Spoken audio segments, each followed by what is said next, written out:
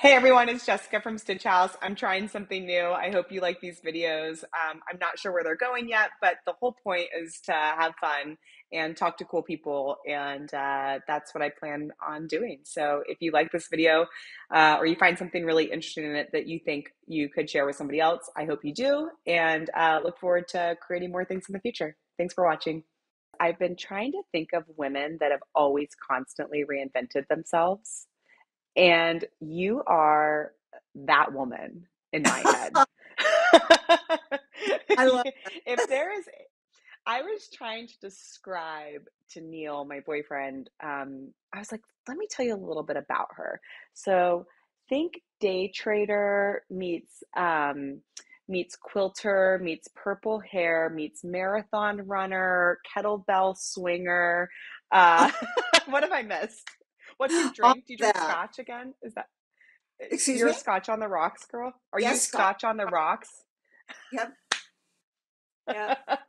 So I was trying to describe you, and he goes, wow, she seems like someone who's always kind of like kept it moving. I'm like, that's Paula.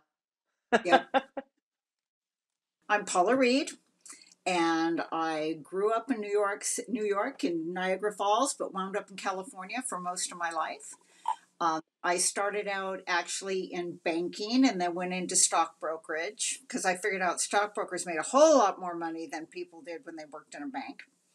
And I was a stockbroker for, oh gosh, quite a few years when I started quilting as a hobby.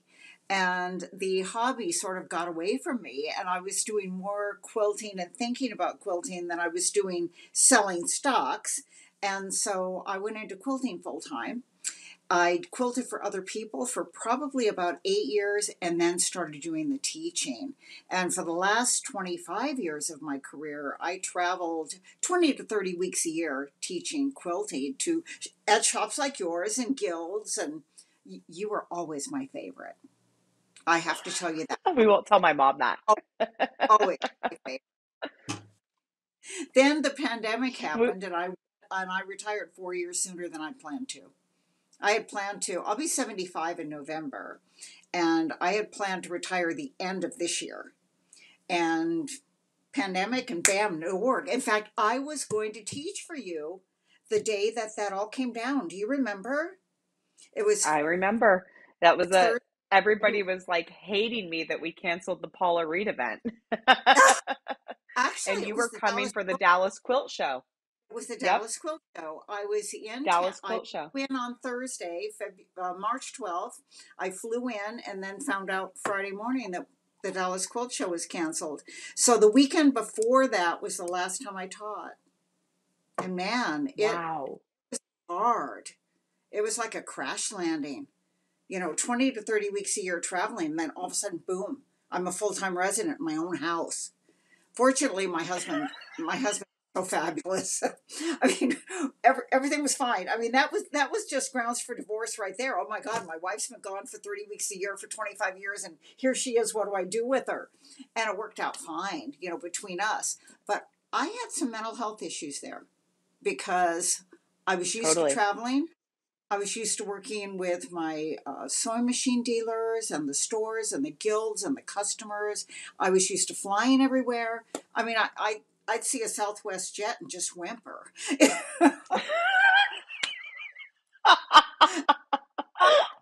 So I don't I wondered, I saw Rhonda at I can't remember like VDTA, and I said, "How's Paula?" And she goes, "I think she really misses traveling." And I know you're so close to Rhonda, and I should interview Rhonda too, shouldn't I? Um You should. she's She's so another cool amazing. lady. Love her. And Um and what but I what a fabulous success story from a woman who started part-time at a sewing machine store with four little kids and wound up becoming the biggest Bernina dealer in America. She's in the top five with Totally. Brother. I mean, yes, you need to interview her. She's amazing. But another equally like impressive woman, and she's like, I think Paula really misses traveling. I was like, I need to text her. I think I even text you maybe that night or something. But when you text me after reading that newsletter, it was like such perfect timing because I was like, who is someone that like I know you've said mental health, but like you've always kind of just rolled with whatever's going on, it seems like, because you Yeah. have done so many different things. And someone that does so many different things is not someone that's complacent or okay with, keeping things status quo. Like you've always rocked the boat a little bit, right? Yeah, true. In fact, I just flew home Like, yesterday. I did a half marathon on Sunday at Disney World, and then flew home last night. And then I have and did knee you surgery. say, I have in 2 weeks. So, I well, was wondering when you were telling me all this because we were trying to find the timing for this. I was like, wait a second, is she doing the knee surgery after she runs the half marathon?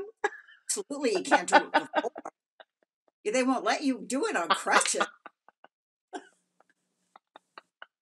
I had a So, fall at one of Alex Anderson's retreats last September.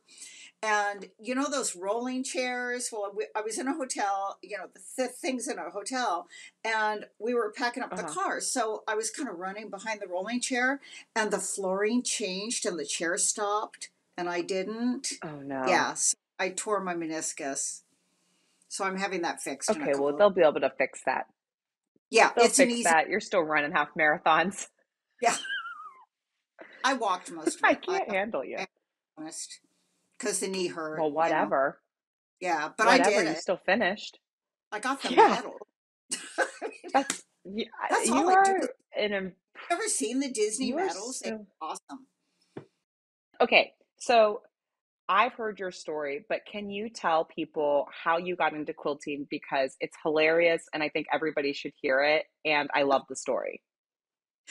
It is kind of a fun story. It was actually my husband's fault. You know that because Yeah.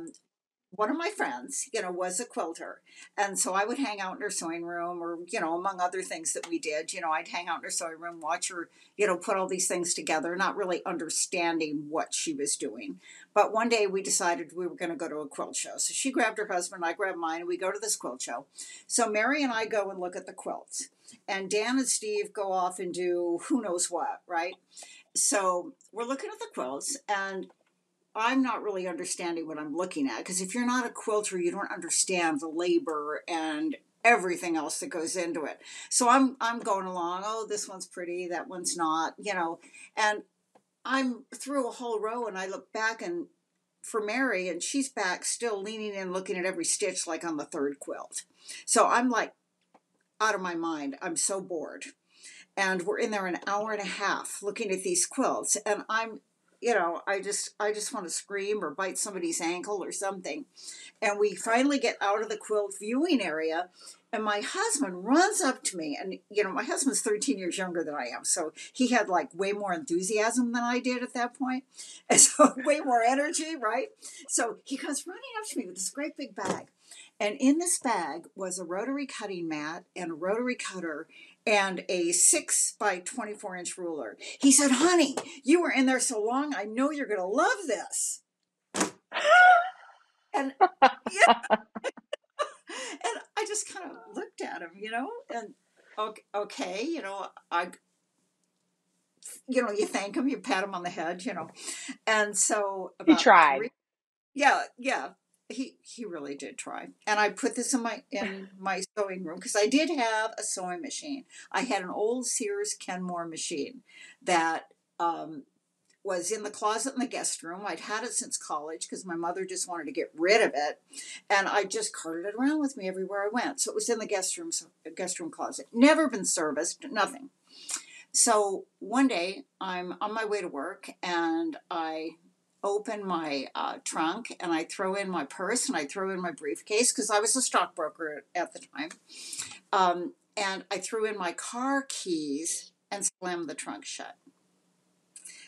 You know, what are you going to do? You can't go anywhere. Where we were living at the time, AAA would have taken an hour and a half to get to me. My husband had already left for work. He had the other set of keys. So I go back in my house, and I call my secretary and tell her, page me if there's an important emergency. And I sat down, had my 18th cup of coffee, and I'm thinking, what am I going to do today? And I said, I know, I'll make a quilt. I had scrap fabrics, bear with me here. I had scrap fabrics. Got out that old Sears Kenmore machine. Took me probably 40 minutes to figure out how to thread the damn thing, and started making this quilt. Cut the pieces with the new stuff my husband bought me, and I actually did make a quilt that day. So here it is. Oh my gosh, I love this quilt. I've seen this. So, It's oh my gosh, it's it's all awesome. did, and but it's my first quilt, and I love I it. love I it. just love it. It's so fun. I love it. So then I made that one And quilt, so, okay. and then started making more, and then life took off from there.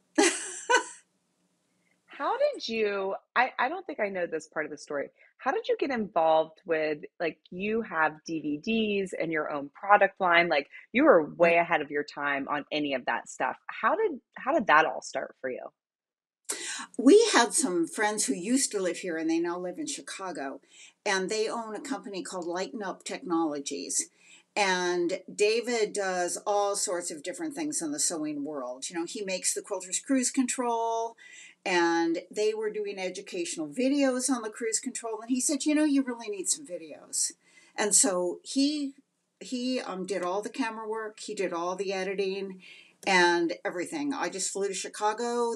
We got set up, and I did the recording, and very easy to work with. And so you're right.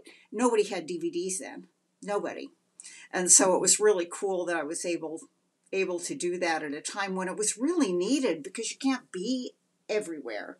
And then I don't know if a lot of people even remember this. I still have craftsy classes, Oh, on the yes, craft. I remember that. Yeah.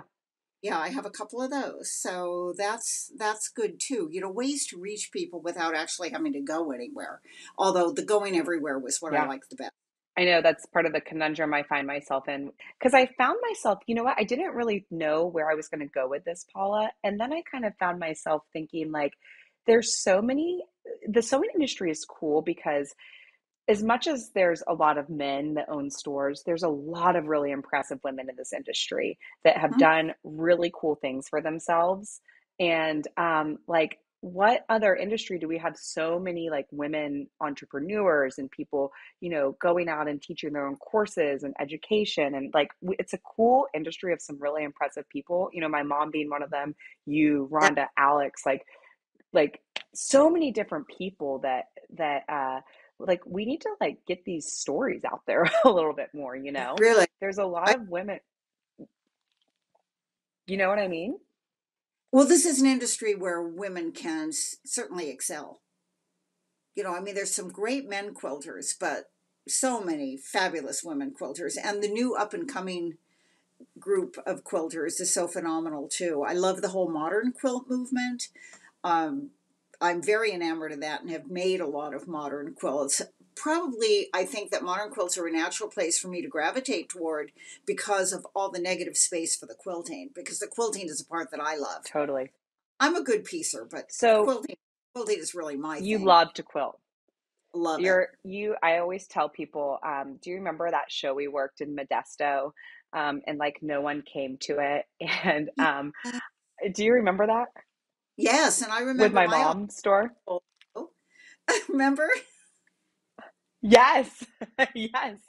And that is where I'm really good at doing pebbles, because there was no one that came, and I sat Yeah. down on that machine and I did pebbles, and you were showing me like the process. So to this day, the only thing I can demonstrate for motion wise is pebbles. And I always say, Paula Reid taught me this at a Modesto quilt show one day.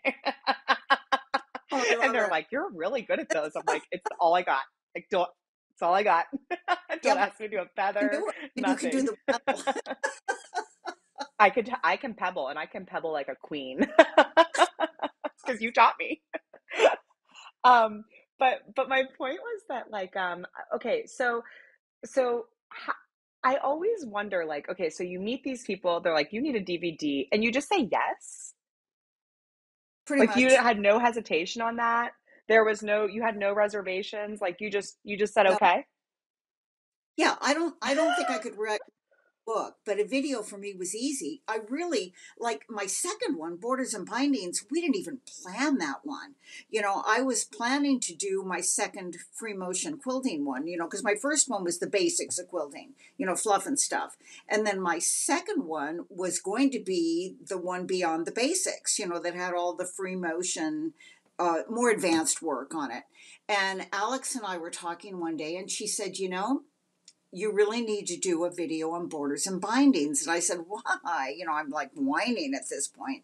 And she said, because if you're going to bitch so much about the way I put my borders on, you better be willing to teach people how to do it correctly. So instead of doing beyond the basics, Love Alex. borders, and I already had my film crew scheduled for the other one. And so there was absolutely no prep for borders and bindings. We did it downstairs in my house. We had like the ironing board and the cutting stations were in the kitchen, and everything else we did on the dining room table. I mean, no pre-planning, and actually it outsold my first one for probably a year. So evidently it was knowledge that Wow. people.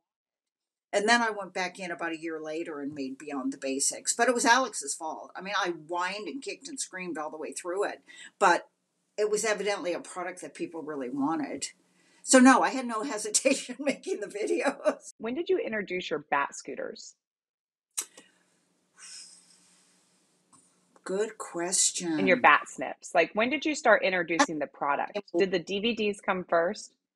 Yeah, the DVDs came first, then the Bat scooters, and actually David helped me design those, and he still does all the laser cutting and everything, even though Terry Lucas Really? bought the company, right? You knew about Terry, but Yes. David still does all of that, and he helped me design them because I wanted them a bat shape. So it was I fun love to that. do, yeah, and they So, work. so then They you, really work they well. work. Yeah. Yeah, So you had the bat scooters, the bat snips, you're teaching, you've got DVDs, and you're doing a ton of stuff, like even with Westerly rulers and stuff like that, different companies, right? right. Metler, Westerly, Yeah, and I then the worked with. pandemic. So Yeah, I worked with both Metler and Westerly. Metler, I became their representative, not a representative in that a sales rep, but I was the face of Metler from 2012 until 2020. So all of their commercials, mainly that aired in Europe, they were commercials that I made for them. And then, and you were working with Brother at one point, right? yes, I worked with Brother quite closely for a few years there. I worked with Bernina first, but then I had always taught all different brands because I felt that to come into a guild, particularly a guild more than a store, because a store you're going to teach the brand that the store sells, but in a guild, if you are a brand ambassador for Bernina and somebody brings in a Viking or a Brother or something else, what are you going to do? Say no, I'm not going to help you. So I Yeah. made it my business to learn all the brands. And Rondo actually introduced me to the vice president of sales with Brother. And then I started working with Brother as well. So, and then So Steady, the So, rulers, I with them in 2015 when the rulers first came to the US. And it just made yeah, quilting simpler for a lot of people, especially if you didn't like to you mark your. just I think the coolest thing about you, Paula, is that and I don't know how you feel about this because like some people say this about me and then I'm like, ooh, I don't feel that way. You just have like this confidence. You know when other people say it, you're like, okay, cool, but then when you say it, it's like, do you believe it about yourself, right? Like you just Right. have this confidence about you that's so cool that like I feel like when I'm around you, you know exactly what you want to do, you know exactly what you're doing. You have no hesitation to things, and I just like I it's so admirable when I'm around you because it's like even when you're talking about you're like, yeah, and then we did this and then we did this and this is Yeah. just how it worked. And so what are you doing now? Like what's next for you? Like I know you're doing like all this like half marathons. You've always liked to be like really active. Like you said you were at a retreat with Alex. Like what are you still in the sewing industry? Are you doing things like what's going I was on? I was at the retreat as a student, and I As had a taught. student, you get to be Yeah, a student now? I had taught that retreat with her from 2001 to 2010. And so, for 10 Mm. years, I taught it side by side with her. And then she started bringing in other teachers. I started doing other things. Our calendars weren't matching up well anymore. And so we just kind of went in our different ways. And then I decided to come back as a student. And oh my gosh, it was fun. Really? Um, I can't imagine. I'd be like in the class, I'd be like, you know who that is? She's gonna uh, show us all up.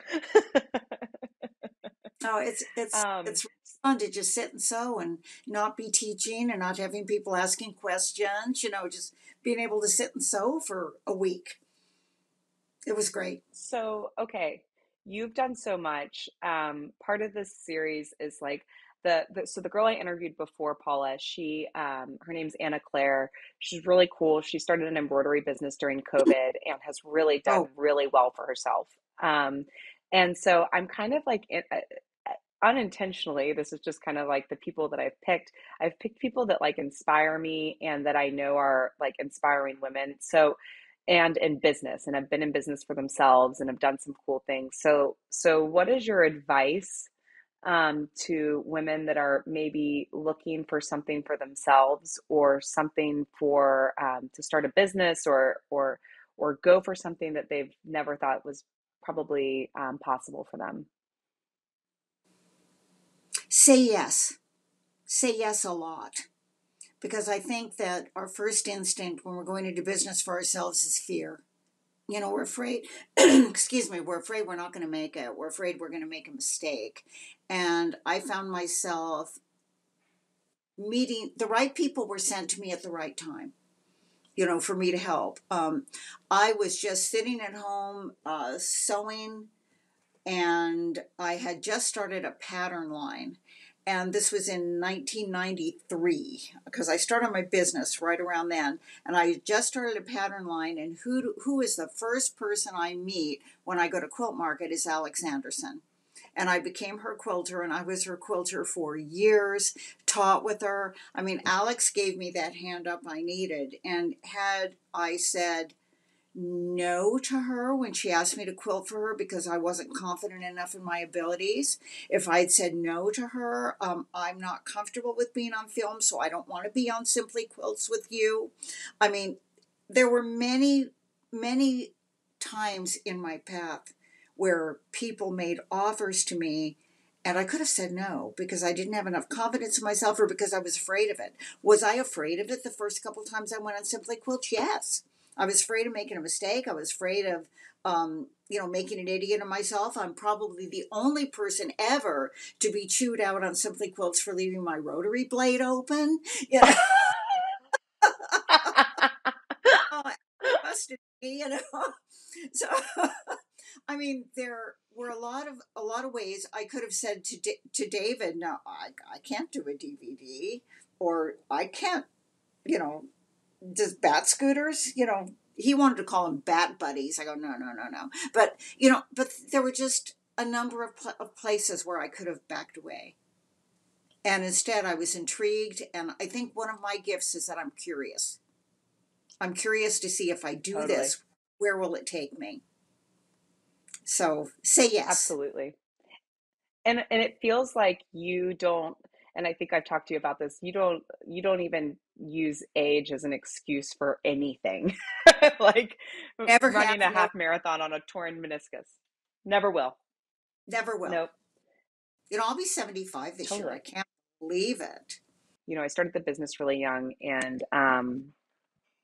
I think that's my biggest advantage is that I took a leap really early in life and I'm trying to Mm-hmm. find what my next passion is. Like, it's not that owning a business is not my passion, it's totally my passion. But I've also found like this big sense of like purpose and helping other people with finding their confidence, whether it's starting a new hobby or starting a business, like an embroidery business or a quilting business, long arm business. There's so many different ways to either supplement income or completely get rid of that like full-time job and start something new with sewing. And Well, so I think that I'll in the position of life coach. Oh no, Seriously. I'm not a life coach. No, I you need a are. life coach. Encourage our businesses and to be able to quit that 9 to 5. You're influencing the direction of their lives. That's a life coach. And you have a passion for that. Well, I You totally do. do. But it's been a lot of trial and error, Paula. I mean, I've made a lot of mistakes. But I think very similar to you, I just say yes to a lot of things. Mm-hmm. In my head, it's like I don't really have a fear of failure because it's like, all right, well, but we'll try again. Like that's just a lesson, right? If you fail, it's like, well, learn from that. What did we do wrong? How do I fix that?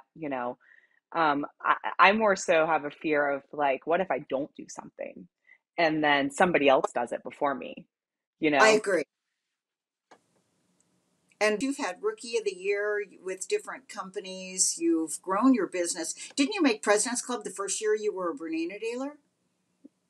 The first year I was a brother dealer out of a 2,000 square foot store. I was in I was in a helicopter with Jeff Bray, Paula Ponte, and George Moore, Oh my! flying over New Zealand. I you keep. It was an interesting time. But something I've always fought and continue to fight is that I'm young and I'm a woman and Yep. it's you still get the pat on the head sometimes and you take it, right? You're like, oh, okay. But then then that kind of like fuels me. Then I'm like, I'm not the little girl, like When I I'm was gonna a show them, stockbroker, right? thing. When I was a stockbroker, I kept expecting discrimination because I was a woman. I wasn't getting it. I was getting more comments because of my age. I was only 30 when I became a stockbroker, and for a man, that's not young.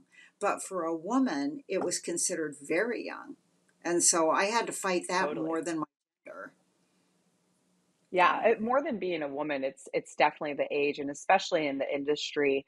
A lot of the people that own stores around me, or even my customers, they're older, and sometimes they yeah. look at me like who's the owner of this store, and I'm like, it's me, and I've had to Yeah. learn how to hold myself with some confidence in that 20,000 square foot store and say, hey, this is how things are, and this is how things are going to be. So, you know, I've had to learn how to grow up a little bit moving into that big location.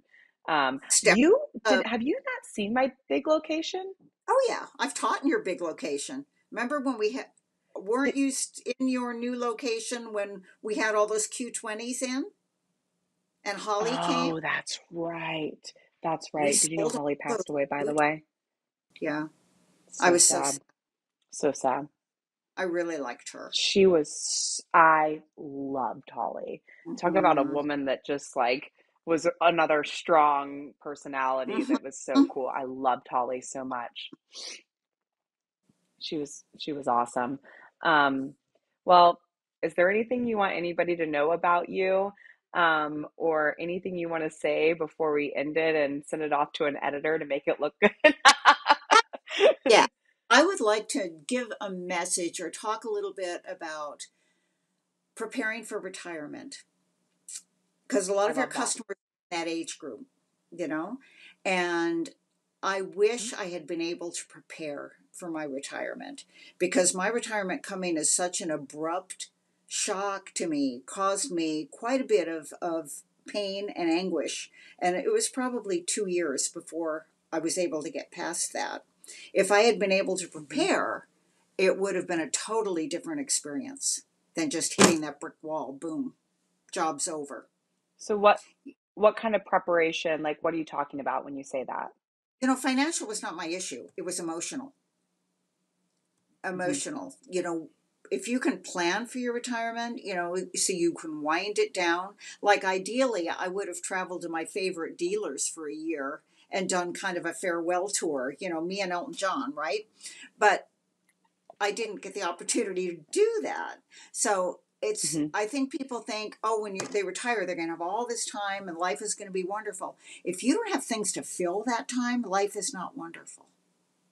You have to start. So you've been Out. filling your time with like what? You've been going to retreats as a student, I running, what else? morning sew most of the day. I read in the evening. I've kind of got a routine going now. I've got more quilts done than I've ever been able to do before.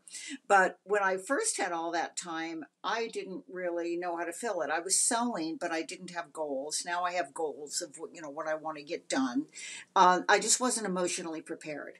Financially, everything's fine, but emotionally, I really needed time to prepare for that. So if you're nearing retirement age or even within 10 years of retirement age, start piling up ideas about what you want to do when you've got the time to do it, and I think that would make a big difference. It would have made a big difference for me because I would have been ready. I would have had a plan. And I had no plan because I We wasn't going to see a retire lot of people. for years.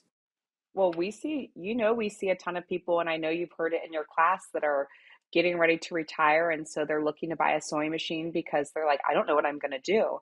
And as Right. a 30 something year old, that doesn't sound as scary to hear. It's like, oh, I'm like jealous, right? I'm like, what do you mean you don't know what you're going to do?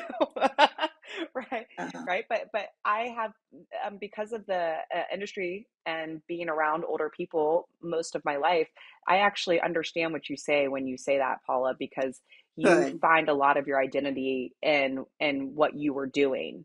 And when Uh-huh. all of a sudden that's stripped away from you really fast, it would be like anything, like now what's your identity, and how do you find that fulfillment and joy? And that's anything in life, right? Whether it's retirement or, starting a business or having a child or whatever it is, right? Like if something is all of a sudden not there anymore, now what? Well, actually, a friend of mine who's a retirement coach or a running coach, actually, she and I went to a running camp together, hosted by a former Olympian, and which was amazing. But she said, basically, she said, "You're grieving," and I said, "Yes." Totally. You know, I hadn't thought of it in those terms, but I was grieving the loss of my job. And it took me a couple Yeah. years to get through it, where if I'd had a plan it wouldn't have. So that would be something I'd like to address to the people in the age group that I was teaching, pretty much. Totally. I see that all the time in the store. And sometimes like, people are buying things, buying sewing machines or buying fabric or whatever, just trying to like fill that happiness. And I think that's one of the things that I've tried to identify at Stitch House and the store is like, you know, more than anything, I want Stitch House to be like a community of people because I know that there are a lot of people either grieving, maybe had to retire, maybe they lost their husband, maybe they are moved to a new city to take care of grandkids and don't know anybody. There's a lot of people that find sewing because of a loss of something, and they do it because it's very therapeutic. Yeah, I didn't think of What'd you that. say? I didn't think of that, but you're So i absolutely so many life circumstances. i think if COVID showed us anything, it's that we need other people. And when we don't have that community and we don't have those other people, life is not as fun as it could be or as good It's as it should be. And we need other people. Yeah, it's not as fulfilling for sure. Totally. I So I could miss see what you mean. I miss going to your mom's. I still go to Rhonda's. I don't teach there, but I still go. I bought a luminaire I'm and gonna I've call. started embroidering. You I never thought love that. you'd embroider, right? I've embroidered a Are few things. you? I've made Do some you even Kimberbell dare pillows. use my design center for embroidery for quilting? I haven't tried that. I've made some Kimberbell pillows, wall hangings, and some things like that, and really had fun with it. Did one of the tiled I love OES that. of things. And the embroidery was easy. Putting them together was a little tricky, but but what's so cool You is need with a the little trimmer by George. a trimmer by Do you oh have to rip one? back. No, I don't. So when you're putting those tile scenes together, the trimmer by George, and I don't know who George is, but it pulls away your fabric and allows you to just cut that stabilizer out of your tiling scenes. It's got this Oh, cool thing. I'll send you a link. And Okay. then when you put it together, there's less bulk in the seam, so the seams go No. together better. Okay, I want that. You, you Definitely. need a trimmer by George. But I I but can't believe no one's told you this. yeah, but I like the tiling. I like the designs I and the love a embroidery. tiling seam. With the luminaire, the embroidery is so easy because if there's a problem, like a thread breaks or you run out of bobbin or whatever, it is so easy to get back to where you were. And that's what I was always afraid of with embroidery. Okay, my thread's going to break and the whole piece is lost because I don't know how I will ever. And the luminaire just makes it so, so, so easy. I'm so glad I bought it. Well, okay, Paula, I'm gonna wrap it up because you're amazing. Tell Dan I say hi and thank you for lending me you for a little bit. And let me know Will you if you want text me me? to work a show with you because I will do that. Oh my gosh, I would love that. I think the OSQE show maybe at the end of the year because I don't have anybody and it's all quilting. Yep, let's talk. I'd love to. Okay. Okay. Thank Okay, you, Paula, so much. I love you so much. Thank you for coming on. Seriously. babe. Take care. Thanks, Paula. Bye Bye. bye.